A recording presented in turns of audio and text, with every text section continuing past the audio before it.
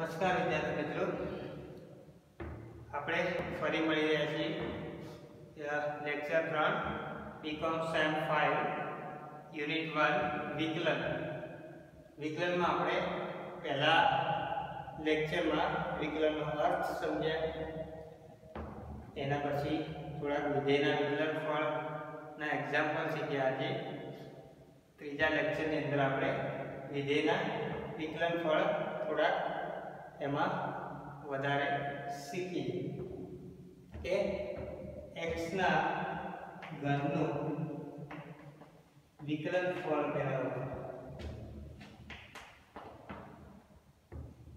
કઈ રીતે મેળવવાનું. તો સૂત્ર તો આપણને ખબર જ છે કે f ડેશ x માટે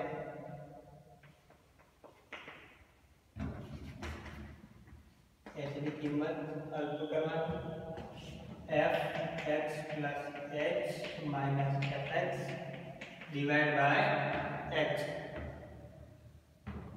ઓકે, આ સૂત્ર છે આપણે. હવે x ના ઘન એટલે કે આપણે પહેલા fx શોધી લઈએ. fx બરાબર શું મળે આપણને? x નો ઘન fx plus h બરાબર શું મળે? x plus h નો ઘન. હવે આપણે આને f x plus h ના ઘનને શું કરવાનું? વિસ્તરણ કરવાનું. તો કઈ રીતે? તો કે x નો ઘન એનો વિસ્તરણ કરી દઈએ આપણે કે a plus b ના ઘનનું જે આપણે વિસ્તરણ કરતા હતા એ જ રીતે એ સિમ્પલ જ છે. જોઈ લો કે x plus h છે તો શું થશે? x નો ઘન, okay, plus 3x square h plus 3x h square plus h નો ઘન.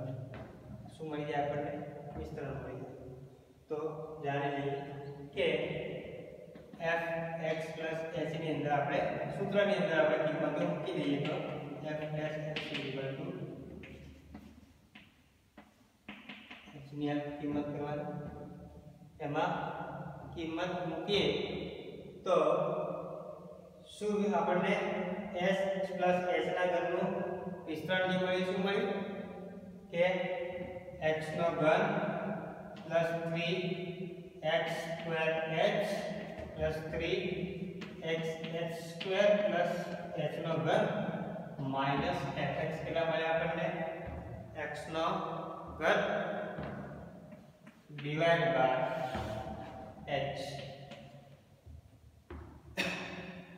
હવે કોઈ આપણે પદની અંદર ઉડતા હોય તો એ પદોને ઉડાડી દેવાના. h નો ઘન પ્લસ છે, અહીંયા માઈનસ છે, બંને ઉડી ગયા. શું આવશે? h ની કિંમત કે 3x square h plus 3x h square plus h નો ઘન divided by h. આ પદ મળે. હવે આમાંથી કોઈ કોમન નીકળતું હોય તો નીકાળી શકાય. શું નીકળે એવું છે? અહીંયા h છે, કોમન h નીકળે એવો છે તો h નીકાળીએ. h તો શું મળશે? 3x square plus 3x h plus h square divided by h. h શું થઈ જશે? નીકળી જાય. પદમાં હવે આપણને શું મળશે? 3x square plus 3xh plus h નો સ્ક્વેર. જોઈએ h ની કિંમત શું મળે? 3x square plus 3xh plus h નો square. 3x square plus 3xh plus h square. હવે આની અંદર h ની કિંમત આપણે અલ્પ કરી દઈએ, એટલે કે h ની કિંમત આપણે 0 સુધી લઈ જઈએ શું મળશે 3x² + 3x 0 + 0 નો સ્ક્વેર 0 નો સ્ક્વેર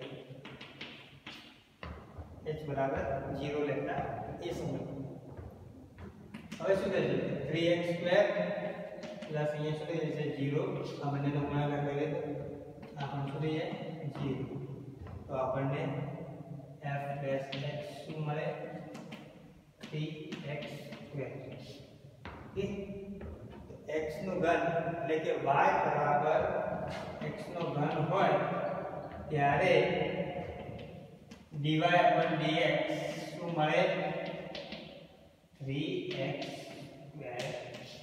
મળે f' ને બીજી ભાષામાં f' કહી શકીએ dy/dx કહી શકીએ d/dx fx પણ કહી શકાય ઓકે f' કહી શકાય dy/dx કે ડેરિવેટિવ કહી શકીએ આપણે ઓકે તો હવે બીજા એક એક્ઝામ્પલ કરીએ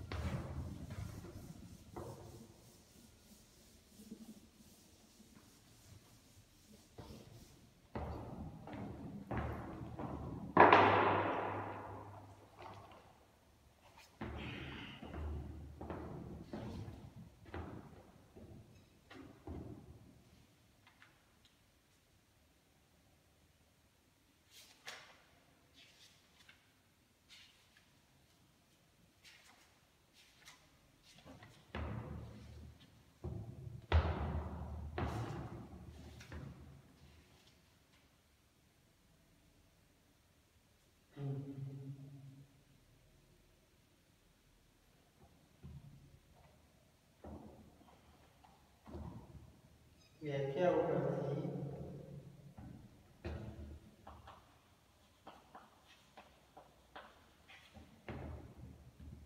y વર્ગમૂળની અંદર x નું ઘન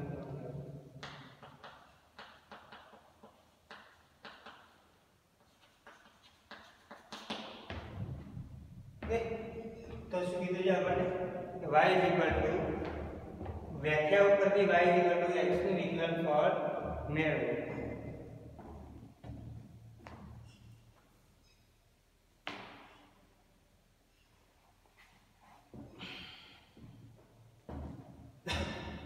આપણને સૂત્ર તો ખબર જ છે પહેલા શું કરીએ કે fx ની કિંમત શું મળશે વર્ગમૂળની અંદર x fx plus h ની કિંમત શું મળશે x plus h વર્ગમૂળમાં ઓકે હવે f' નું આપણે સૂત્ર મૂકીએ શું છે f x plus h minus fx divided by h તો અહીંયા જોઈએ કે fx plus h કેટલા છે વર્ગમૂળની અંદર x plus h minus fx fx કેટલા છે વર્ગમૂળની અંદર x કે નીચે લઈએ કે h હવે અહીંયા આપણે વિસ્તરણ કરવું થોડું મુશ્કેલ છે તો એવી કોઈ કિંમત લઈએ જેનાથી આપણે વિસ્તરણ શક્ય બને તો લઈએ આપણે કે વર્ગમૂળની અંદર x plus h plus x લઈએ ભાગાકારમાં પણ એ લઈએ h plus h plus x તો બંને શું કર્યું પદ મૂકી પણ બંને પદ શું થઈ જાય ગુણાકાર એક થાય તો આપણું વિસ્તરણ શક્ય બને હવે આ બંને શું છે વર્ગમૂળમાં છે બરાબર આ બાજુ લઈ જઈએ શું થઈ જાય વર્ગ થઈ જાય આ જ પદ રાખીએ આપણે એ પ્લસ વર્ગમૂળની અંદર x અહીંયા પૂછ્યું પ્લસ વર્ગમૂળની અંદર x જેથી કરીને જો તો હવે આ વર્ગમૂળમાં છે આ વર્ગમૂળમાં છે વર્ગમૂળમાં વર્ગમૂળ સુધી જાય એની જે ઓરિજિનલ કિંમત મળી છે ધારો કે 2 વર્ગમૂળમાં હોય અને એનો વર્ગ હોય તો શું થાય વર્ગ અને વર્ગમૂળ જતું રહે કિંમત શું મળી 2 હવે ડબલ વર્ગમૂળ હોય કે 2 ગુણ્યા વર્ગમૂળની અંદર 2 તો શું મળે આપણને આ કિંમત શું મળે 2 ઓકે તો આ શું થાય કે આ પદ અને આ પદ બંનેનો ગુણાકાર કરીએ શું મળે આપણને x plus h minus x અહીંયા શું છે પ્લસ x છે પણ અહીંયા માઈનસ છે માઈનસ પ્લસ શું પ્લસ સોરી માઈનસ શું મળે x plus h minus x divided by h તો એના એમ જ છે વર્ગમૂળની અંદર x plus h plus વર્ગમૂળની અંદર x ઓકે તો હવે આગળ જોઈએ આપણે કે હવે x જે છે માઈનસ પ્લસ તો એ નીકળી જશે શું વધે ઉપર h અહીંયા પણ શું વધશે h ઓકે તો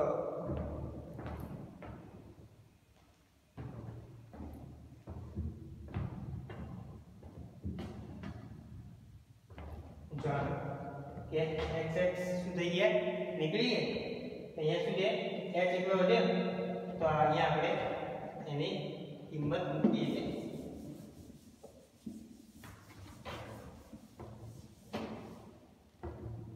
શું જાય આપણે h divide by h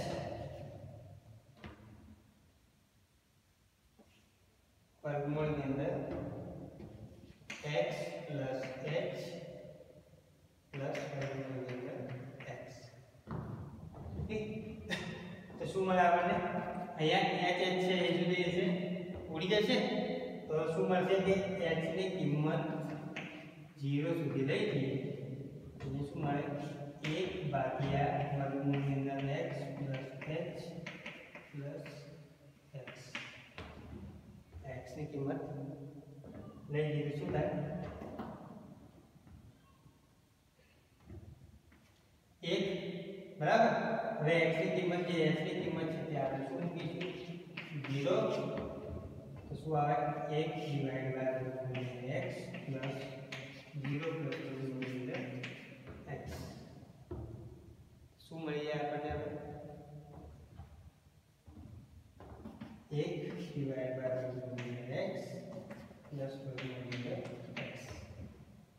x plus x એટલે શું મળશે 2 વર્ગમૂળની અંદર x 1 ડિવાઇડ બાય 2 વર્ગમૂળની અંદર x ઓકે તો આપણને શું મળી y બરાબર વર્ગમૂળની અંદર x હોય ત્યારે dy upon dx બરાબર 1/2 વર્ગમૂળની અંદર x મળે ઓકે તો આપણને શું હતું એક્ઝામ્પલ ની અંદર આપણે y બરાબર વર્ગમૂળની અંદર x ની કિંમત આપેલી હોય ત્યારે આપણને dy આપણને કેટલા મળે 1 ડિવાઇડ બાય 2 વર્ગમૂળની અંદર x મળે ઓકે હવે નેક્સ્ટ લેક્ચરમાં આપણે આ વિધેયના વિકલનમાં તમને સમજ પડી ગઈ છે તો આપણે હવે વિકલનના એક્ઝામ્પલો નેક્સ્ટ લેક્ચરમાં કરીશું ઓકે થોડાક નિયમો પણ છે એ પણ આપણે શીખી લઈશું અને આપણે એક્ઝામ્પલ સ્ટાર્ટ કરીશું ઓકે થેન્ક યુ